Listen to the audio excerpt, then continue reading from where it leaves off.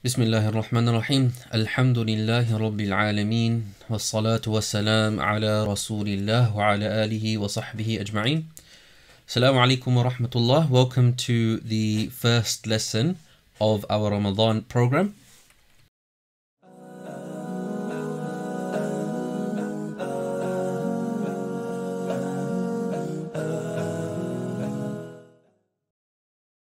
Before we begin with Surah Al Fatihah, I wanted to begin with the Ta'awwudh, because Allah subhanahu wa ta'ala mentions that before you recite the Quran, say the Ta'awwudh. So I just wanted to go in that chronological order, because we're going to go for the Tasmiyah as well. So when you recite the Quran, you say the Ta'awwudh, which is أعوذ بالله من الشيطان الرجيم. Then you say the Tasmiyah, which is Bismillah ar-Rahman ar-Rahim. Then you begin your recitation. So I wanted to go in that order. So we begin with the Ta'awwudh. The Ta'awwudh is أعوذ بالله من الشيطان الرجيم. أعوذ is I am seeking protection billahi with Allah from الشيطان, the shaitan, الرجيم, the eternally accursed. Now we're going to go through a few of these words. Now shaitan can be from the humans and jinn, and they are sinful by nature. So they are mainly from, or the majority of them are from the jinn. So it's not just one shaitan, there's many plural. So shayateen is the plural. The shaitan is of course Iblis. He's the main one, because he made that promise to Allah subhanahu wa ta'ala that he's gonna try and cause all of insan, all of mankind to go off the path. He approached them from the front, from the back, from the right, from the left. So he made this promise to Allah subhanahu wa ta'ala straight after disobeying Allah. He made dua to Allah, and Allah granted him the ability to live until the end of times, to attempt doing that. And then as a counter, Allah subhanahu wa ta'ala said that whoever turns to me seeking forgiveness, he will have that forgiveness. So Allah subhanahu wa ta'ala knows we are weak by nature. We will make mistakes. We will sin. Sometimes we will do one-off major sins. Sometimes we do many minor sins. And minor sins should never ever be neglected as, oh, they're only minor. Rather, we should try and perfect ourselves, cleanse ourselves, especially in this month of Ramadan, where the purpose of fasting is لَعَلَّكُمْ تَتَّقُونَ, so that you may attain God consciousness. Now, what is taqwa? Taqwa in itself is fearing Allah, and then that leads to you doing two things: staying away from sins and doing extra good deeds. So know who your enemy is, and we will talk about shaitan more when we get to the tafsir of Surah Al Falaq and Surah Al Nas. And then we have الرجيم, which is a curse for shaitan, that they are removed from they are devoid of any good, and they're humiliated. So we are asking Allah for protection against shaitan, and then we are essentially saying to shaitan, you are humiliated, you are far from any good, keep away from me. Allah, I need your protection against him. أعوذ بالله من الشيطان الرجيم. Now when do we say this? Before we recite the Quran. So as I mentioned before, Allah subhanahu wa ta'ala says, when you recite the Quran, فَاسْتَعِذْ بِاللَّهِ مِنَ الشَّيْطَانِ الرَّجِيمِ, then seek Allah's protection against shaitan, because shaitan will come to you and will say, you've recited enough. You got to catch up on your TV shows. You need to do something else and something else. He'll come to you and question you and make you question yourselves. فَاسْتَعِذْ بِاللَّهِ مِنَ الشَّيْطَانِ الرَّجِيمِ. Seek the protection of Allah. When you have a bad thought. So sometimes you get whispers, right? And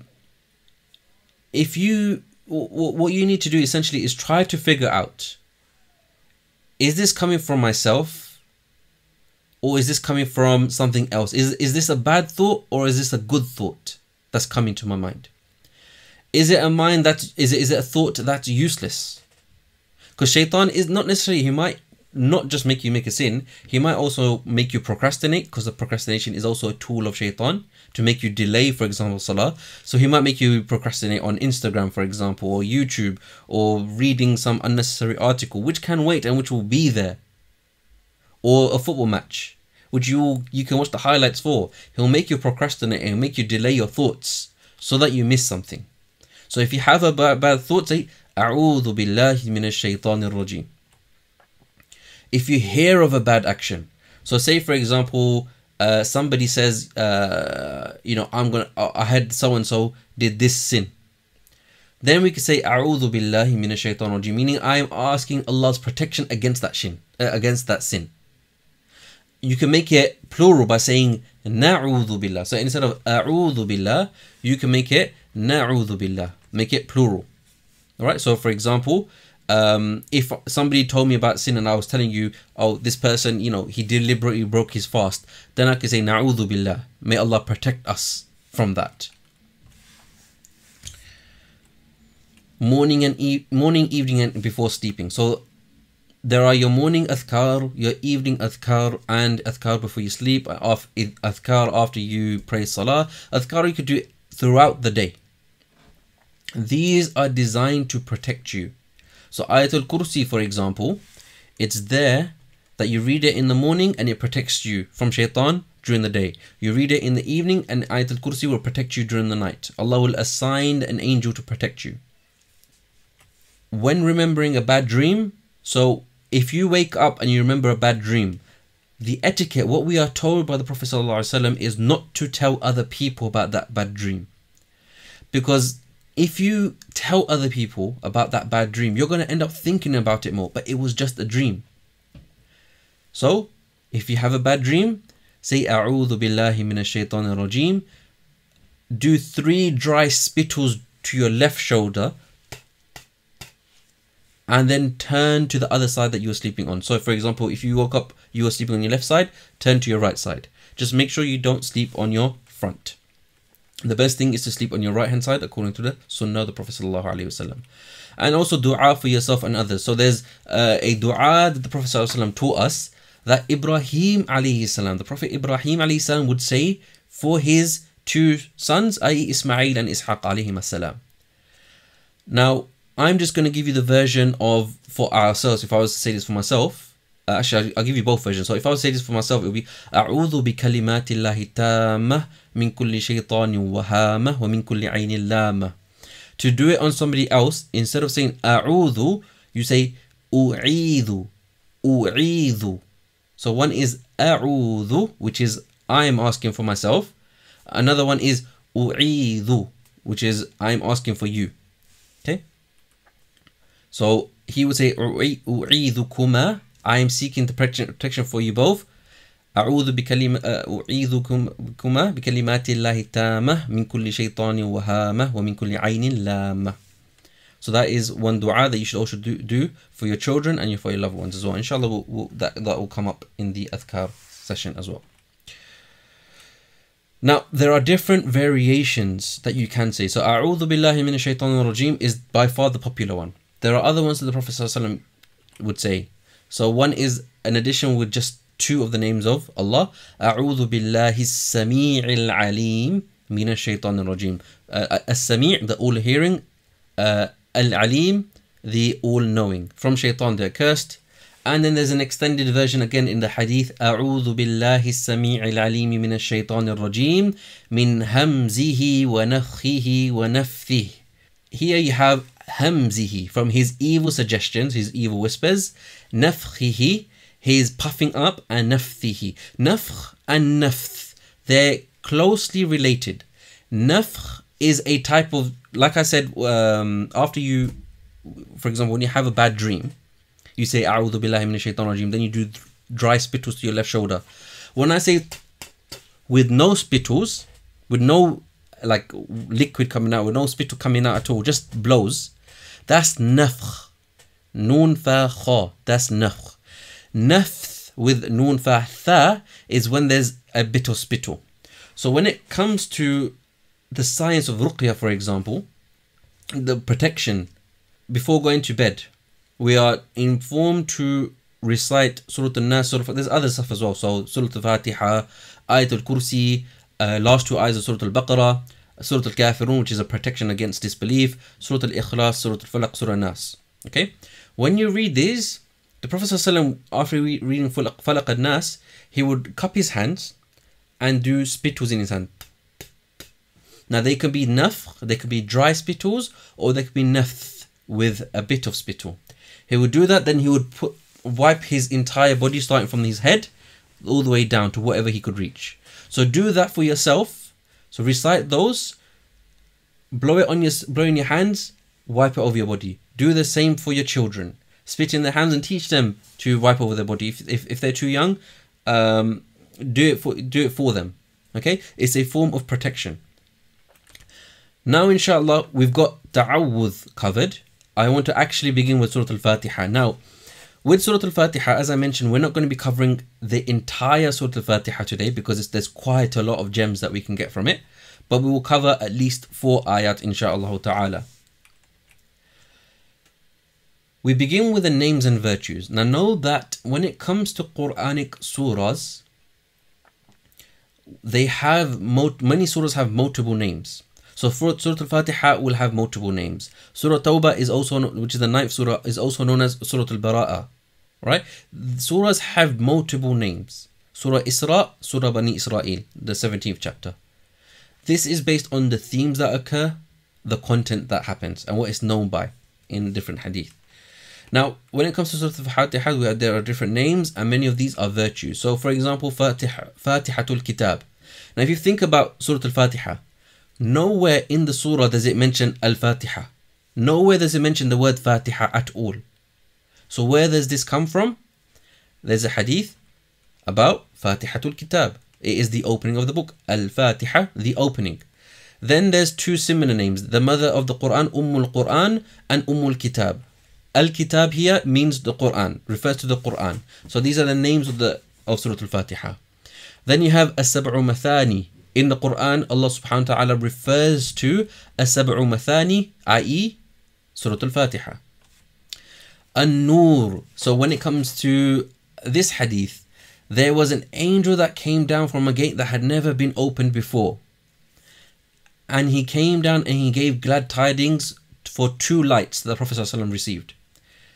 One is Surah Al-Fatihah and the other is the last 2 ayahs of Surah Al-Baqarah. And that is something that Ustadh Basil will cover. The next one is As-Salah, because your Salah is not valid without Fatiha. Ad-Du'a, because Surah Al-Fatiha is a Du'a. Ash-Shifah, because Surah Al-Fatiha is a Shifa, it is a cure. And Ar-Ruqya, another form of cure. So when it comes to these, there are many hadith about how the Sahaba would recite Surah Al-Fatihah on people that were afflicted with, whether it be a scorpion bite, snake bite, or an illness. They will recite Surah Al-Fatihah and the person will be cured. Yeah, so Surah Al-Fatihah in it of itself is a cure.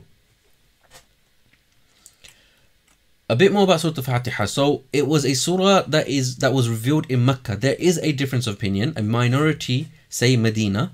However, there's a lot of back and forth regarding that, but it appears that the strongest one is Mecca. It was the first complete surah revealed. So you know that the first ayat revealed were from Surah Al-Alaq. So Iqra bismi rabbika alladhi khalaq, which we'll do in 2 days time, the first 5 ayat. But the first surah that was revealed in its entirety, i.e. all of it and is complete, was Surah Al-Fatihah. And it is a conversation between Allah and His worshipper. This is something that will be a consistent theme throughout our conversation today and tomorrow. Now, the actual tafsir, we begin, inshallah. The first ayah, according to many, is Bismillahir Rahmanir Rahim. Now, Bismillahir Rahmanir Rahim, it is mentioned in the Quran 115 times. 113 of those are surahs. Now, how many surahs are there in the Quran? 114. So that means there's one surah that doesn't begin with Bismillahir Rahmanir Rahim, and that is Surah Tawbah, the 9th surah. And I'm not going to go into that, the reason for that. You can research that in your own time. The other times the phrase Bismillahir Rahmanir Rahim is used is in Surah Al-Naml. So when Sulaiman alayhi salam is penning a letter to the Queen Sheba, then he begins that letter with Bismillahir Rahmanir Rahim, And then the phrase Bismillah is used also, just the word Bismillah is used in Surah Hud when Nuh alayhi salam embarks on the ark and he says Bismillahi majreha wa mursaha inna rabbi la ghafurur rahim. So he begins, the boat starts to move and he begins with Allah's name. And this is a sunnah of Nuh alayhi salam, that when you embark on a boat or on a ship, you say Bismillahi majreha wa mursaha inna rabbi la ghafurur rahim.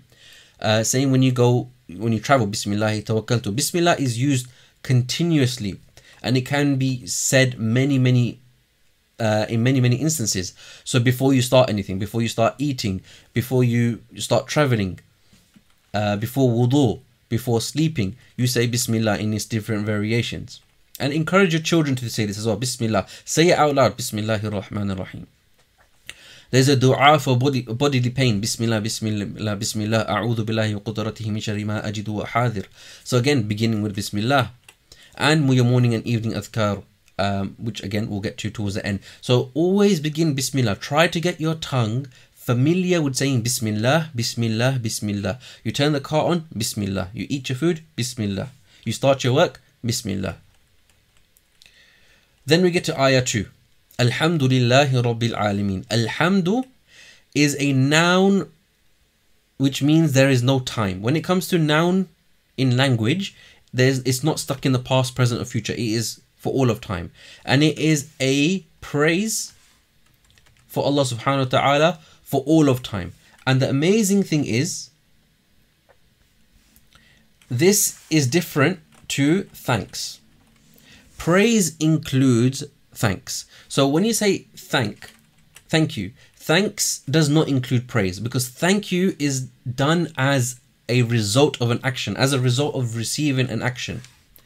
Whereas praise is done regardless of whether the action was received or not, or whether the action was done or not. So Allah subhanahu wa ta'ala is worthy of praise whether we praise him or not. Allah subhanahu wa ta'ala is worthy of praise. Alhamdulillah. That is what Alhamdulillah is.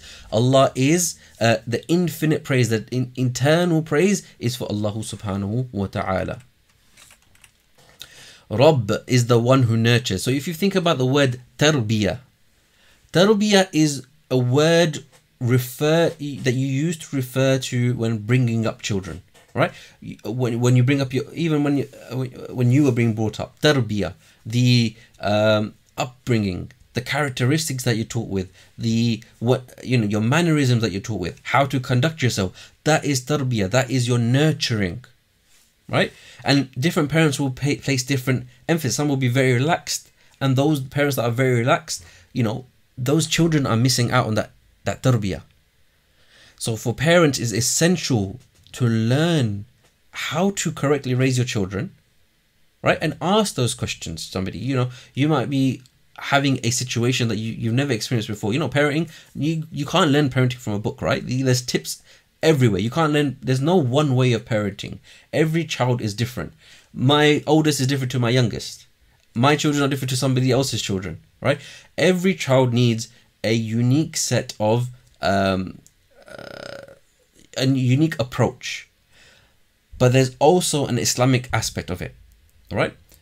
Islam is amazing in the sense that in 23 years the Prophet ﷺ was able to change the way people think, the way people act. He was able to change all of humanity, and that's a miracle that Allah subhanahu wa ta'ala blessed the Prophet ﷺ with. Now when it comes to tarbiyah, we have to raise our children in a sense that, and especially when early on, is better, because that is when they're developing their foundations, right? So this is why that's the time to teach them Bismillah before you eat, Alhamdulillah. Because when they get older, when they get to their late teens and they become in their 20s and 30s, that's when they start thinking by themselves. And that's when they're a bit of rebellion, a bit of, I can do this by myself, I can research this by myself. But the thing is, right, when something is grounded from a young age, it sticks with you it sticks with you. It becomes habitual. And so it's essential to have good and correct Islamic etiquettes from that early age. Now Allah subhanahu wa ta'ala is Rabb. He develops in stages. He is the master worshipper. It is the master worshipper relationship, one of kindness, mercy and need. So Allah subhanahu wa ta'ala is worthy of all praise for all of time, because He is the one that nurtures Al-Alameen. Now the common translation is the worlds, but it doesn't literally mean the world as in the earth. That's Ard, right? Alameen is the one who nurtures all forms of existence, whether that's the angels, the jinns, the humans, the animals, the earth, the sun, the moon, the stars, the entire galaxy, all of space, all of creation.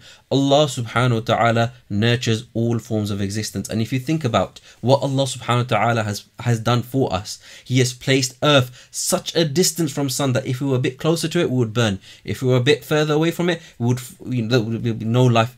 There will be no life. That there's water on this earth, that there's oxygen. Allah subhanahu wa ta'ala has put the perfect conditions for us. He has nurtured it for us.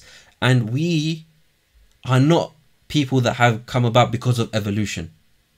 We don't believe in that. We believe in what Allah subhanahu wa ta'ala says, that He created Adam alayhi salam, and Adam alayhi salam and Hawa alayhi salam were descended upon this earth, were put on this earth, and we are their children. That is what we believe. So Alhamdulillahi Rabbil Alameen, the infinite, the timeless praise is for Allah subhanahu wa ta'ala, the one who has nurtured everything that exists. And that is impactful. That is an amazing statement, that is. So after you say Bismillahir Rahmanir Rahim, you say Alhamdulillahi Rabbil Alameen. Now, when you say this, like I mentioned before, the Surah Al Fatihah is a conversation. قال الله تعالى, Allah the Most High says, قَسَمْتُ الصَّلَاةَ بَيْنِي وَبَيْنَ عَبْدِي نِصْفَيْنِ, I have divided the prayer between me and my worshipper. And here you see the prayer, i.e. referring to Surah Al Fatihah. So here we get the name As-Salah, that Surah Al Fatihah is known as As-Salah. وَلِعَبْدِي مَا سَأَلْ, and Allah subhanahu wa ta'ala says He has divided the prayer Fatihah between Himself and between His worshipper, and the worshipper will have what he asks for. So then we say Alhamdulillahi Rabbil Alameen. Allah subhanahu wa ta'ala responds, Hamadani Abdi, my worshipper has praised me. Allah is responding. And then we go to ayah number 3, Ar-Rahman Ar-Rahim. Now these are in the Bismillah, but I didn't speak about it there because there's an ayah specifically about it. Ar-Rahman and Ar-Rahim.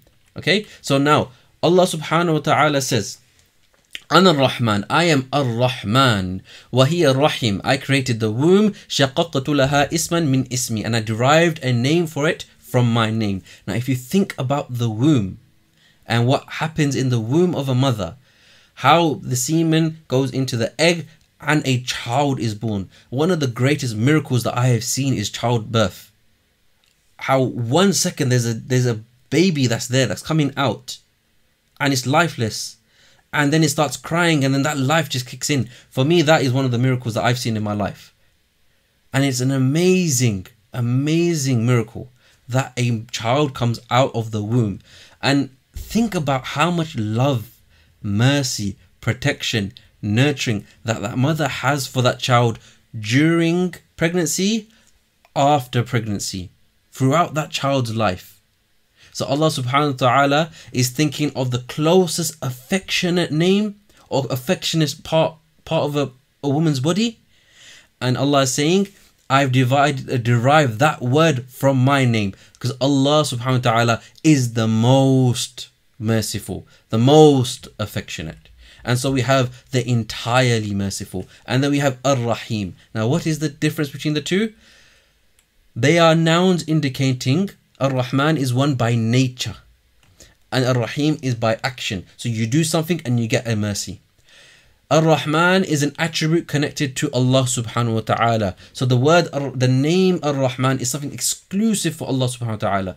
Now many people you may know have the name Abdul something, right? And you shouldn't just call somebody Abdul, because Abdul means slave of. It's an incomplete sentence, yeah? You might have somebody called Abdul Subhan, Abdul Samad, Abdullah, Abdul Rahman, Abdul Rahim.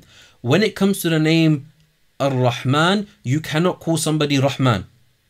That is for Allah subhanahu wa ta'ala. Just like you have Abdullah and Abdul Rahman, you're not going to call someone Allah, you cannot call someone Rahman. They have to have Abdul Rahman or Baydur Rahman, for example. Yeah, but when it comes to other names, you can call somebody Rahim, you can call somebody Subhan, and you can call somebody Sami', and etc.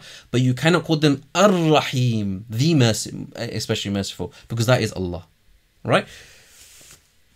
And Ar-Rahim is an attribute connected to the recipient of mercy, i.e. the believers. So it is a mercy for all of creation. Ar-Rahman is a mercy for all of creation. So we mentioned Alhamdulillahi Rabbil Alameen. All praise be to Allah subhanahu wa ta'ala, the nurturer of all of creation. And that mercy is for all of creation. Then you have Ar-Rahim. And that is a specific mercy for the believers when they do a good deed and they receive that in the hereafter. And the final thing is Inna rahmati ghalabat ghadabi. My mercy overpowers my anger. Allah subhanahu wa ta'ala is the most merciful.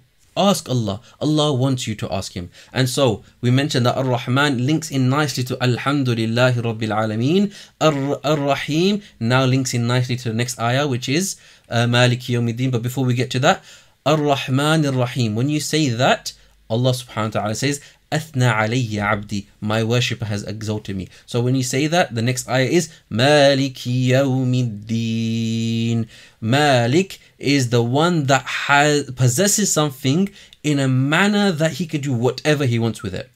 He can do whatever he wants with it. He can destroy it because he has that right. This is Malik. And then on the Day of Judgment, Allah subhanahu wa ta'ala will fold the heavens and He will say, Ayn al-Jabbarun, where are the tyrants? Ayn al-Mutakabbirun, where are the proud today?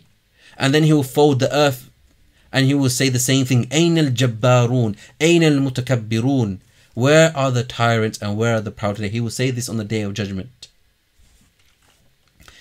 So those tyrants that are affecting our brothers and sisters, whether they're Muslim or not, those that are being proud in the world, know that they will be ultimately accountable to Allah subhanahu wa ta'ala. And on that day, He does not do any form of dhulm, any form of injustice to anybody. And then you have ad-din. So yawm means day, ad-din is recompense, right? So requital for actions, recompensated, so think about that. Requital for your actions and reckoning for them.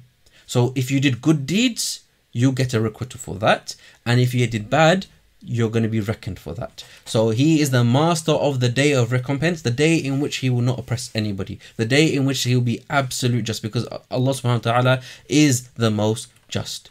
After we say this, Maliki Yawmiddin, Allah subhanahu wa ta'ala responds, Majadani Abdi, my worshipper has glorified me. And there's another one that says فَوَّضَ إِلَيَّ عَبْدِي as well.